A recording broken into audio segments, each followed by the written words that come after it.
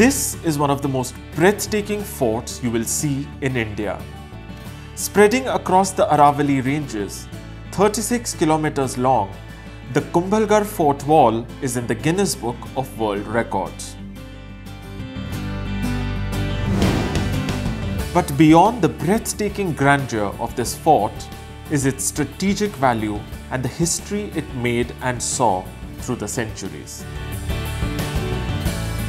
Built on the edge of the kingdom of Mewar, Kumbhalgarh was strategically important as it protected the state from armies and invaders beyond these hills.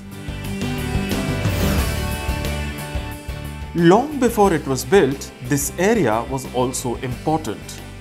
People often miss the fact that within the Kumbhalgarh fort, there are as many as 360 temples, 300 of which are Jain temples.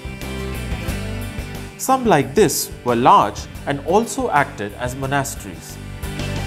The origins of the Kumbhalgarh fort are not very well known.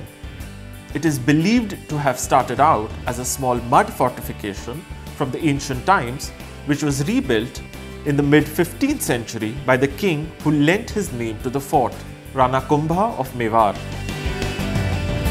He is credited to have built 32 forts in his kingdom, but this was special. It acted as an administrative center for the region. You can even find Rana Kumbha's room here. And this was also the place where the legendary Maharana Pratap was born 100 years later. The Kumbhalgarh fort also has some famous temples.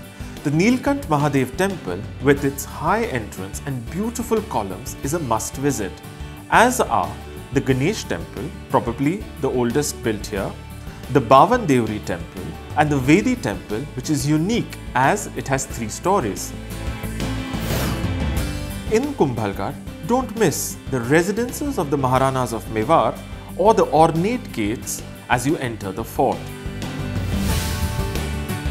Set in the Aravalli ranges and surrounded by forests teeming with wildlife, the Kumbhalgarh fort is truly an outstanding example of strength and magnificence.